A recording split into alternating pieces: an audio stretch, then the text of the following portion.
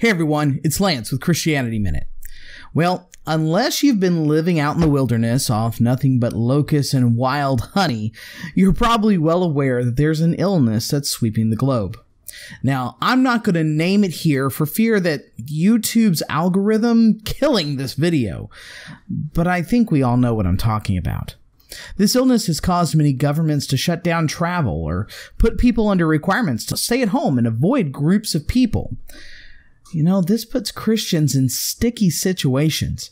So, does the Bible give us any guidance on how to move forward? First, let's talk about this illness for a second. I'm hearing through social media that many believe that it's some kind of hoax or that it's really not that bad. Now, I'm not a doctor, but the CDC has said that the symptoms are like a mild to moderate case of the flu. So if you're healthy, you're likely not to die from the virus. It's the elderly, the sick, and the immune compromised who are in very real danger. So this is why everyone's freaking out about this thing, and governments are shutting down schools and events and jobs and life in general. This thing jumps from person to person like wildfire. While if I were to get it, I'd probably be pretty miserable for about a week or so. If my wife's grandmother were to get it by coming in contact with someone who had it, it could kill her. Okay, so I'm not sick. I can go, right? Apparently, from what I understand from the CDC and from other sources, you can get it and be asymptomatic for up to 2 weeks before you actually know that you're sick. How many people can you infect in 2 weeks? How many people are you around in a 2-week time span? Personally, that could be hundreds of people. I work in a school, so I risk my kids and the other faculty. I could risk the people at stores that I visit. I could risk the parents that I have to deal with. I can risk my neighbors as I ask them about their latest barbecue competition. And I risk folks at church whom I'm going to hug and shake hands with as we come together for fellowship.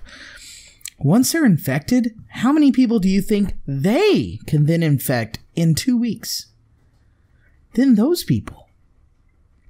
Now, how that translates to people buying ridiculous amounts of toilet paper, I haven't figured that one out yet. Okay, so we've established that we shouldn't get out and interact with folks unless we have no choice. But what about church, though?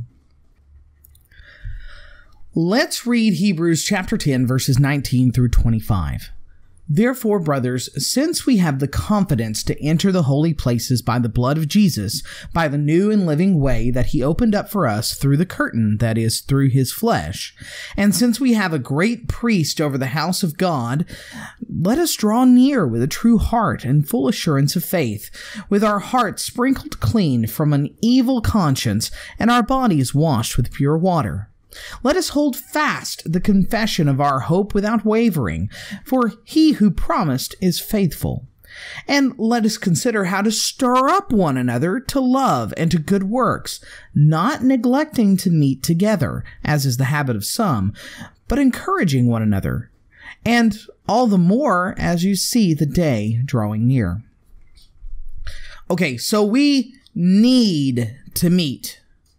Paul says, by inspiration of the Holy Spirit, mind you, not to forsake the assembly. Well, when do we meet? Well, it's on his resurrection day, which was, according to Mark 16:9, the first day of the week, or Sunday.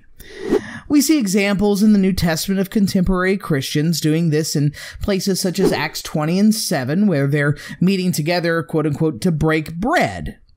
The language indicates that this was a Lord's Supper, not a common meal.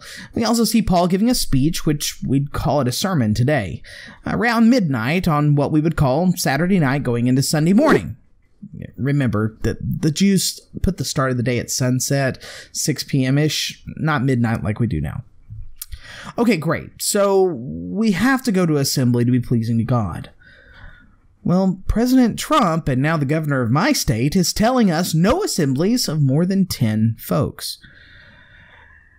And there are some parts of the world that are not allowing assembling at all, such as the Philippines. We as Christians need to be compliant with the government. I brought up this verse in my video about whether Christians should pay taxes or not. Be sure to check out that video from last year's Sunday before April 15th.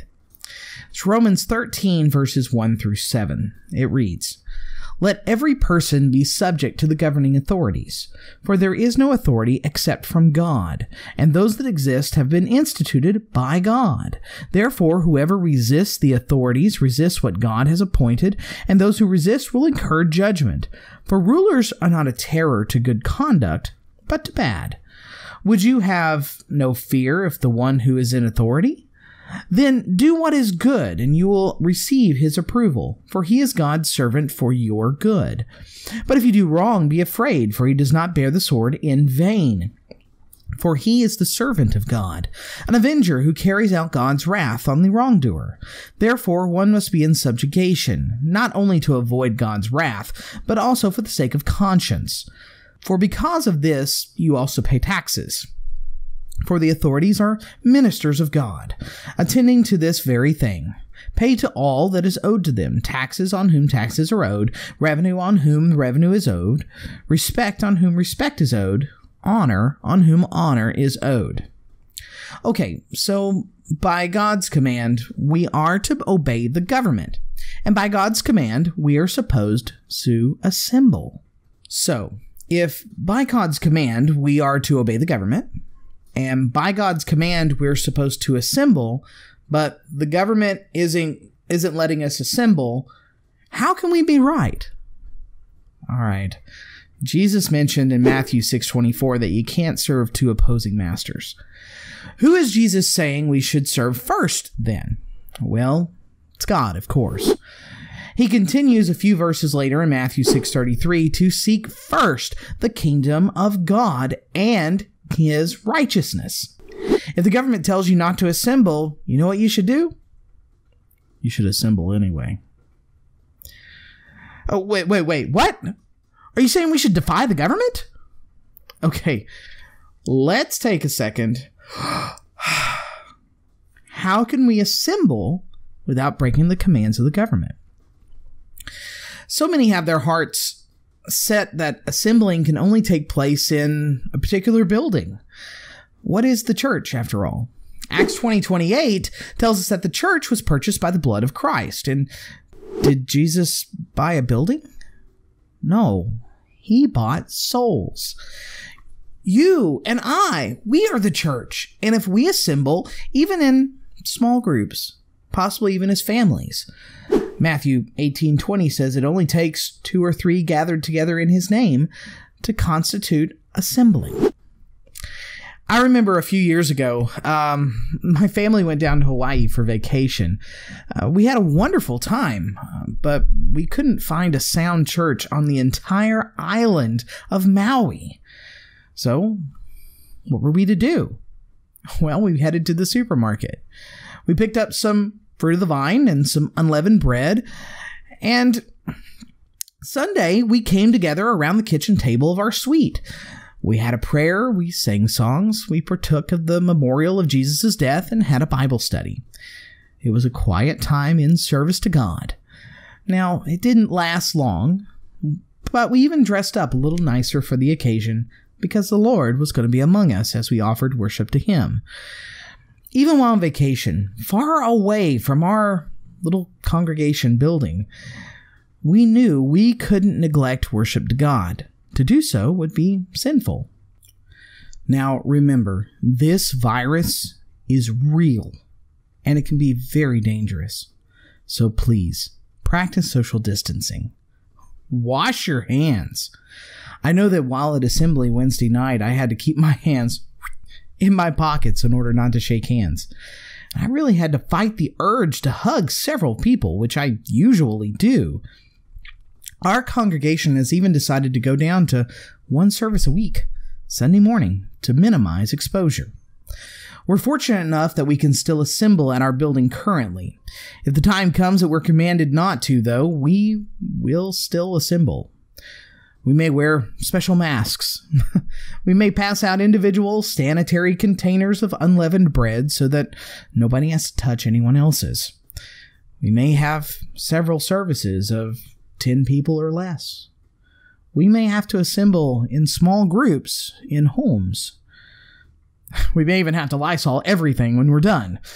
But the point is that we still will assemble and worship God, even in the midst of a crisis. Now, if any of my Filipino or Italian brethren are watching, I'm going to tell you right now, stay strong and be safe. Of course, if you're sick, stay home. Staying home because you're deathly ill or know that you might infect others to make them deathly ill is not the same as forsaking the assembly. We need to love our brethren and care for them too. If you think you've come in contact with anyone who's contracted the virus, stay home. And please, if you can, get tested. We need to try to curb the spread of this thing as much as possible. But God still needs to be at the front of our minds, as always. Keep the faith, my dear friends. Remember what 2 Corinthians chapter 4, 16 through 18 says. It says, "So we do not lose heart. Though our outer self is wasting away, our inner self is being renewed day by day. For this light, momentary affliction is preparing for us an eternal weight of glory beyond all comparison, as we look not to the things that are seen, but to the things that are unseen. For the things that are seen are transient, but the things that are unseen, those are eternal." With that, I hope the rest of your day goes very well. Let me ask you a question real quick. How do you feel about online fellowship? Now, I'm not talking about a pre-recorded session like this one, but a live option where everyone can communicate with one another in some way. And the Lord's Supper is taken at a specified time with unleavened bread and fruit of the vine at each location. I want your thoughts in the comments section below. Be sure to like and subscribe so you don't miss the next episode. Feel free to share any part of this video, and if you'd like to donate, there are links in the video's description. If you'd like to keep learning more, check out some of my other videos on your screen, and I will see you next time right here on Christianity Minute.